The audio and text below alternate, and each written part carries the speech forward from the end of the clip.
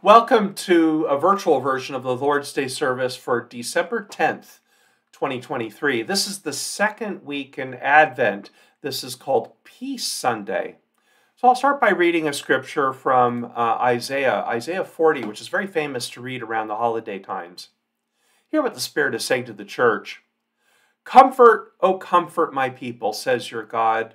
Speak tenderly to Jerusalem and cry to her that she has served her term and her penalty is paid, that she has received from the Lord's hand double for all of her sins. A voice cries out in the wilderness, prepare a way for the Lord. Make straight the desert in the desert a highway for our God. Every valley shall be lifted up, every mountain and hill made low. And uneven ground shall be made level, and the rough places made plain. Then the glory of the Lord shall be revealed, and all the people shall see it together, for the mouth of the Lord has spoken. A voice says, cry out, and I said, what shall I cry? All the people are grass. Their constancy is like the flower of the field. The grass withers, the flower fades. When the breath of the Lord blows upon it, surely the people are grass. The grass withers and the flower fades, but the word of our God will stand forever. Get you up to a high mountain, O Zion, herald of good tidings. Lift up your voice with strength, O Jerusalem, herald of good tidings. Lift it up, do not fear, says the cities of Judah. Here is your God. See, the Lord comes with might, and his arm rules for him. His reward is with him, and his recompense before him. He will feed his flock like a shepherd. He will gather the lambs in his arms, and carry them in his bosom, and gently lead the mother sheep. Our second reading is from 2 Peter. Hear what the Spirit is saying to the church. But do not ignore this one fact, beloved, that with the Lord 1 day shall be like 1,000 years, and 1,000 years shall be like 1 day. The Lord is not slow about his promise, as some think of slowness, but is patient with you, not wanting any to perish, but all to come to repentance. But the day of the Lord will come like a thief, and then the heavens will pass away with a loud noise, and the elements will be dissolved with fire, and the earth and everything that is done on it will be disclosed.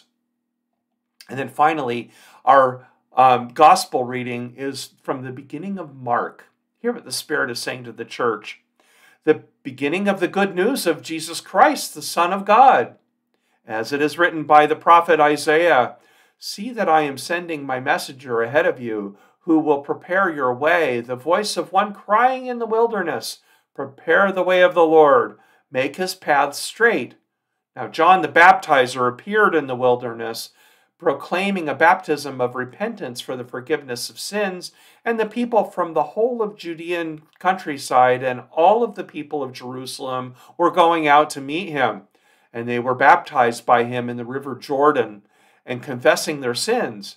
Now, John was clothed in camel's hair and a leather belt around his waist. He ate locusts and wild honey. He proclaimed, the one who is more powerful than I is coming after me. I am not worthy to stoop down and untie the thong of his sandals. I have baptized you with water, but he will baptize you with the Holy Spirit. These are the words of the Lord. Thanks be to God. The most well-known line from today's 2 Peter reading is, with the Lord 1 day is like 1,000 years, and 1,000 years are like 1 day. Peter is saying to be patient. God's promise will be fulfilled in the fullness of time. Now, it seems that impatience has a very long history, doesn't it? Even 2,000 years ago, the early Christians were impatient for Jesus' return.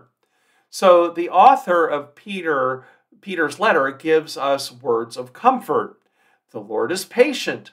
The Lord wants all to come to repentance.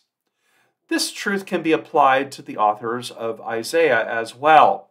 Between chapters 39 and 40, there is a gap of over 160 years. We know this because Isaiah talks to King Hezekiah around 690 BC in the present tense in chapter 39. Then he talks about the freedom of the Judeans from exile around 530 BC from the chapter 40 onwards. Talk about patience. Talk about one day being like 1,000 years to the Lord. The stretches of time in our biblical narrative are immense, and it's odd how Christians seem to compress time without appreciating how different things were in various parts of the Bible. For the different parts of Isaiah, it's like switching the story from the Civil War to today in an instant, while ignoring all of the generations of history in between. The highly regarded Isaiah scholar, Walter Brueggemann, calls the book of Isaiah a mighty oratorio whereby Israel sings its story of faith. He calls it a magnificent artistic achievement that tells in the broad sweep of history how the people navigated in the midst of a demanding sequence of imperial powers. This small nation, Israel, was constantly buffeted by the superpowers of Assyria, Babylon, and Persia. Surrounded by enemies and after centuries of warfare, there comes a glimmer of hope. The hope for peace. In this hope, they heard, "Comfort, comfort my people, says your God. Speak tenderly to Jerusalem." And then a voice cries out in the wilderness, "Prepare the way of the Lord." Last week was Hope Sunday. In the darkness and in the midst of sin and degradation, there was a small glimmer of hope. On that first week of Advent, the promise of Jesus seemed distant.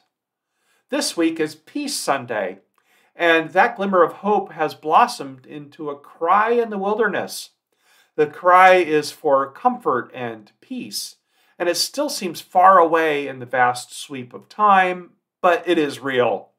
And the cry is becoming louder and louder as we come closer to the day when the Anointed One will come on Christmas. We are introduced to John the Baptizer in the opening sentences of Mark's Gospel. It seems odd, doesn't it? Where is the Christmas story?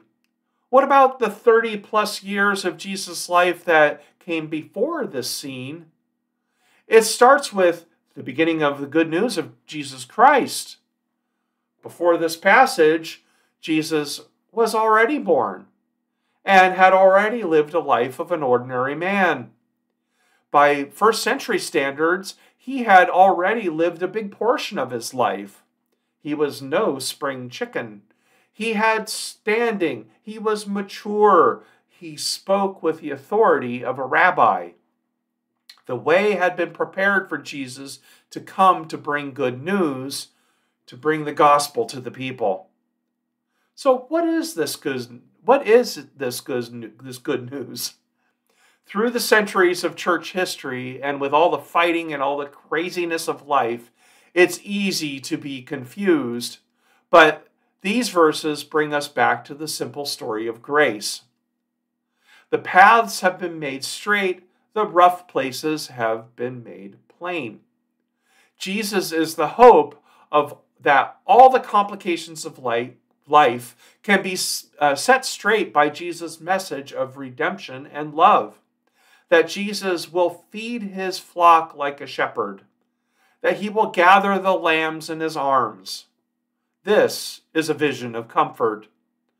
But bringing good news invites opposition. When we hear John cry out, we think of a street corner preacher crying "Repent," while promising judgment, fire, and brimstone. That doesn't sound very comforting, does it? If this makes you feel fearful of the gospel, then you have missed the point of the gospel.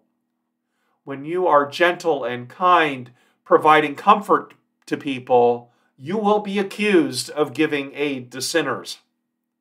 You will be accused of excusing their sin. when you give comfort to broken people, to the poor, to the addicted, to the sex workers, to people on the streets, to the shunned and the hated, then you will be seen as unclean. The religious leaders of Jesus' time said that about Jesus. They said he was a compromiser. They said he was impure. They said he was leading people into unrighteousness. Always think about what Jesus would do in every situation. Would Jesus take the side of the powerful and the judgmental? Would he condemn people who were in need of help? Would he cry, "Sinner," and repent at the hurting and the vulnerable? He only ever shamed the powerful. He only ever condemned the judgmental people who tried to entrap him. Jesus always put people above the rules and above doctrine. The good news is that he showed that the law was for people and not people for the law. If you ever doubt whether you are condoning bad behavior or excusing someone's sin, ask yourself, what would Jesus do? Many times you will be surprised by the answer, being supportive and kind rather than judgmental. Because the gospel turns everything on its head. In the midst of darkness, there is light. In the midst of hopelessness, there is hope. In the midst of warfare, there is peace. In the coming 2 weeks, we will have Joy Sunday and Love Sunday. As we wait for Christmas Day, we will see how the gospel brings joy in the midst of despair, how it brings love in the midst of hate. As we see in these scriptures, the story of God with us is a very long one. Hundreds of years in Isaiah. One day as 1,000 years in Peter's letter. A full life of work and anonymity in Jesus before he brought the good news to the humanity. So be patient. Your best years are ahead of you because you have time to be bold in spreading kindness and comfort without regard to the rules or your reputation. Be like Jesus. Spread the good news of his coming. Let us pray. Loving and incarnate God, you promised good news to your people. We grow impatient. We judge sinners. We give into disdain and despair. But you have different ideas. Jesus is coming. He is coming to redeem all humanity. So instead of worrying about today, help us to take the long view so that we can see the kingdom of heaven is at hand. Fulfill the promise of the coming of Jesus in us. In his holy name we pray. Amen.